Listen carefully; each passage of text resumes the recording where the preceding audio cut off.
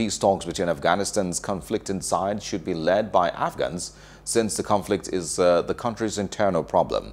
And that's according to Ramesh Salemi, a local political analyst in the country. The situation in the war-torn country has been worsening since the withdrawal of US-led troops starting on the 1st of May.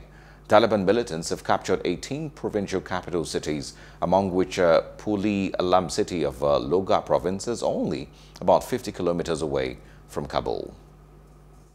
Since President Biden announced that there would be unconditional withdrawal from Afghanistan, we see a huge uptake in violence by the Taliban across the country. The war in Afghanistan is as complicated and bloody as ever. People are still dying. Lives are still being torn apart. People of Afghanistan are being drawn further into a situation that is hard to see a way out of it. Afghanistan has now been at war for 40 years. If anything, it is getting worse. The struggle for power turned to civil war. One of the reasons Afghanistan is such a mess because it has become a proxy war for international powers. Afghanistan is located at the strategic crossroads, one of the most strategic country in the world, especially in Central Asia.